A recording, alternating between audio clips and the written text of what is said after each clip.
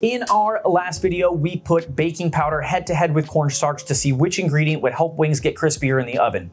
We found that baking powder won out by a little bit, and baking powder made the wings just a little bit crispier than the cornstarch. In the comment section of that video, people are saying, Chef Ange, it is not baking powder or cornstarch, it's baking powder and cornstarch. So in this video, we're gonna combine the two, baking powder and cornstarch together versus just the baking powder all by itself to see which one can make the wings crispier in the oven. Before I get into this cooking video, check the description box below. All the ingredients in the recipe video are down there, but enough talking, let's get cooking. So we have these whole chicken wings that we're gonna trim up. I chose the whole chicken wings because one, I like the wing tips because I think they make fabulous stock. Wings are pretty expensive right now. These were $2 less a pound. So if we're gonna save a few bucks, we'll trim them ourselves. It only takes a minute or two. So trimming these is pretty easy. First thing we're gonna do is we're gonna spread the wing. We'll go right in between the joint. We'll use a really sharp knife and I'll just get the skin cut so I can pop the joint out. Once we can see the end of the bone, I'm just gonna wiggle the knife tip right through.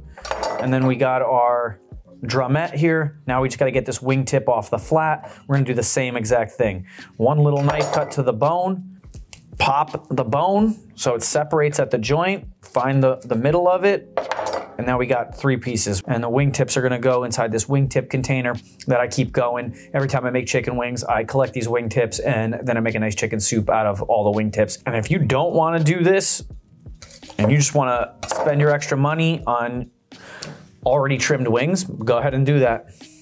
But I like to do a lot of this myself. I find it a little fun. So now what we're gonna do is we're going to add our crispy additives. Here we're gonna do just baking powder. We did about 3 teaspoons for the 2 pounds of wings that's here. So about 1.5 teaspoons for every pound of wings.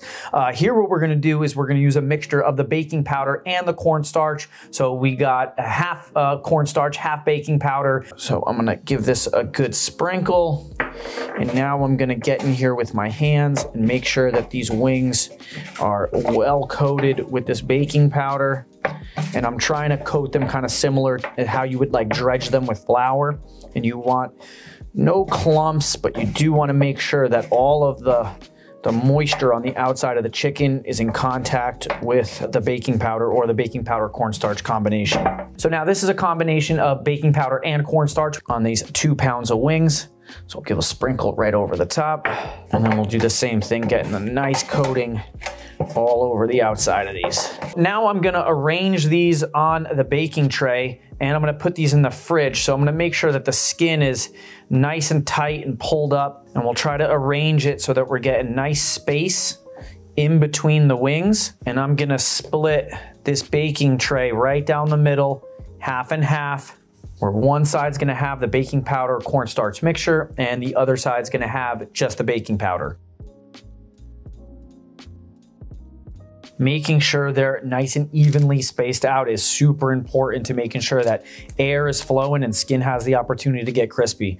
If you overcrowd this baking sheet and put too many wings on there or they're too close, it's gonna be really hard for things to get crispy. So I'm gonna take this piece of aluminum foil and I'm gonna put it right in the middle just to make sure that we're delineating where the line is between half baking powder cornstarch and just the baking powder. And then we're also gonna take this little piece of aluminum foil and I'm gonna put it on one side to mark the reigning champion baking powder all by itself.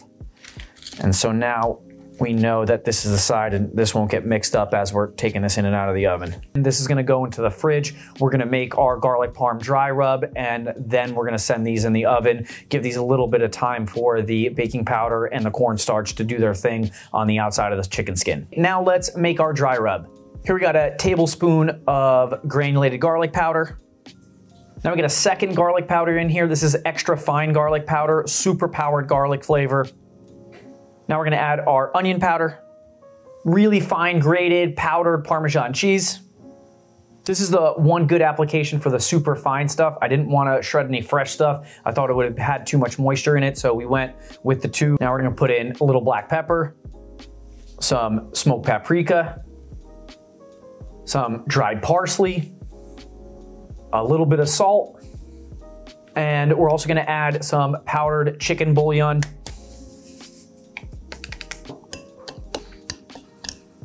Now that this is mixed and our wings are drying out in the refrigerator, let's head over to the oven. We'll preheat the oven. We'll give the wings a little bit more time to sit in the fridge. And once the oven's nice and hot, then we're gonna get them in there. So now I'm gonna put the convection setting on, and we're gonna start this at 375 with the convection setting on. One of the worst parts about making wings in the oven is how long it takes. You can fry wings in just a few minutes, but the oven usually takes about an hour to get that super crispy texture. So in this video, I'm gonna try to play around with our cooking temperatures to see if we can get this done in an hour flat of cooking time. We're gonna start off at the lower temperature because we're gonna want some of the fat to render out of the wings and out of the skin before we crank the temperature up and try to get them nice and crispy.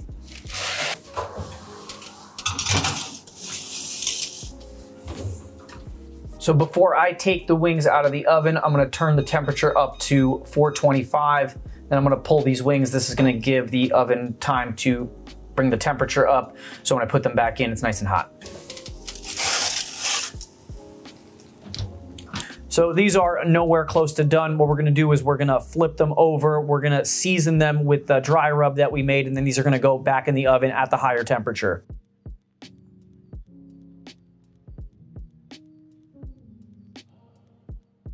So as I'm flipping them, I'm making sure that I'm not gonna damage any of them. If they get stuck, I'm gonna be really nice and gentle flipping them, but these are all pretty good on this non-stick grate. These wings are still a little dry after I flip them, so I'm gonna give them a light spray of oil just so the seasoning has something to stick to. And if your seasoning gets a little clumpy, just break it up by hand. As the Parmesan cheese absorbs some of the moisture, it can clump up. So now I'm just gonna sprinkle right over the top. Re-seasoning is an essential step to get wings super crispy. And we're gonna do this every time that we flip so we don't have to go crazy with seasoning. Just making sure we're getting a little bit on every wing. And if you have leftover seasoning, good for you. This stuff goes on everything. Another light spray of oil on the top just to get everything that's dry. We're gonna go back in the oven for 20 minutes at 425.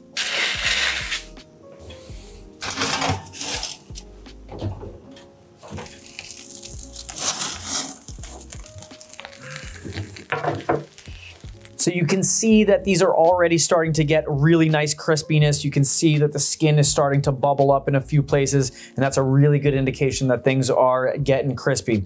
So we're gonna flip these over, we're gonna put more seasoning on there, and then these are gonna go back in the oven for another 20 minutes.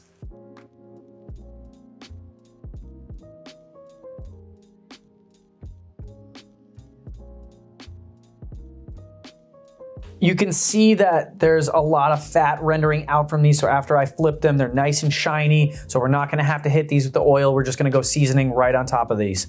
And same thing as before, season right over the top, making sure we're not missing out on any wings, getting this beautiful Parmesan garlic rub, garlic Parmesan, whatever you wanna call it.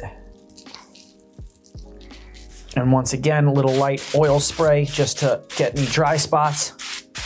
And these are gonna go back in that same 425-degree oven for another 15 minutes. Then I'm gonna pull them out. I'm gonna flip them one more time for a final 5 minutes, just so they're nice and crispy on both sides. The more you flip them towards the end, the better crispy you can get, but we're not gonna add any extra time like we did in the last video.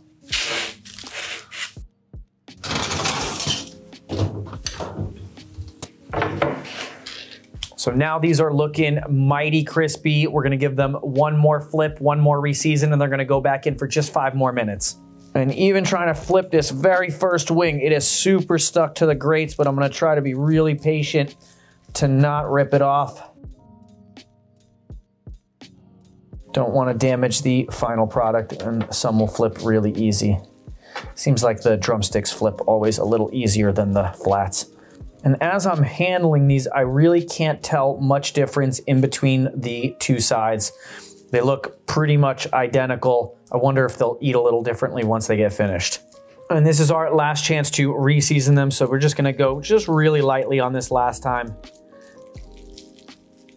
And just as lightly as we season them, we're gonna give them the oil spray.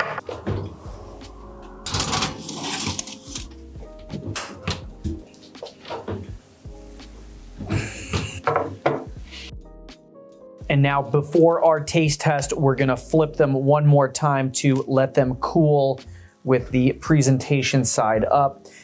All of these wings look amazingly crispy, and these aren't even as crispy as they're gonna get because as they continue to cool, they're only gonna get crispier. But these all look super duper crispy. Now that these had a few minutes to cool, let's check them out before we taste test them. So on our baking powder only side, you can see that this wing is super crispy, both sides. If we run our knife test on the wing, let's see if my microphone can pick up on how crispy this actually is. So really nice and crispy. Now let's do the same for our baking powder and cornstarch combination one. So also really crispy on visual inspection. This sounds just a touch crispier. But the taste test will tell all. So let's plate these and let's see how crispy they are. So instead of the pickles that traditionally go with the Nashville hot, these are garlic parm. So I thought I'd take out these Italian pickles, these nice pepperoncini peppers to have while we taste test these. Right before we eat, we're gonna sprinkle on just a little bit more Parmesan cheese. I think that would be a really nice touch.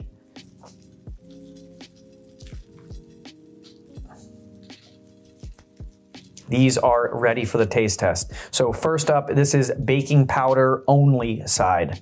And we're gonna go with a drumstick here.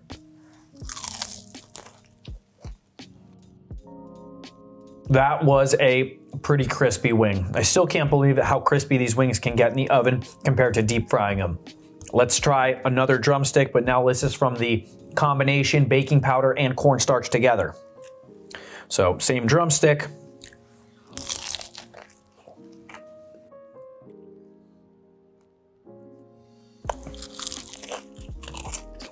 That was also very, very crispy. Those drumsticks were both fantastic.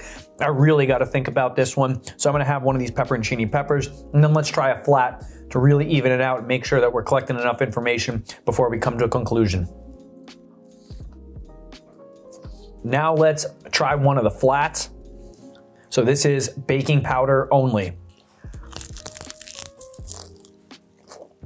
That flat was really crispy too. Let's check out the combination baking powder, cornstarch together.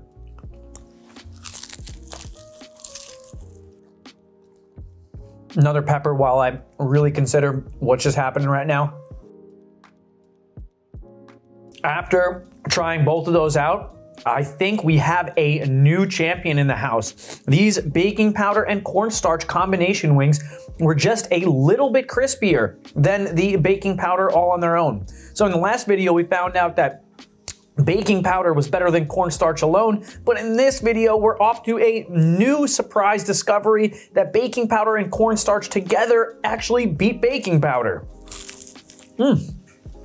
Well, I'm totally blown away. I can't believe that baking powder and cornstarch is the new reigning champion and has dethroned our previous champion, baking powder, all by itself. Let me know in the comments section what you thought about this video and any other tricks, techniques, or ingredients that you use to make chicken wings crispy in the oven. While I'm finishing the rest of this wings, check out the previous 2 videos in this series right here. I'll see you there. Thanks.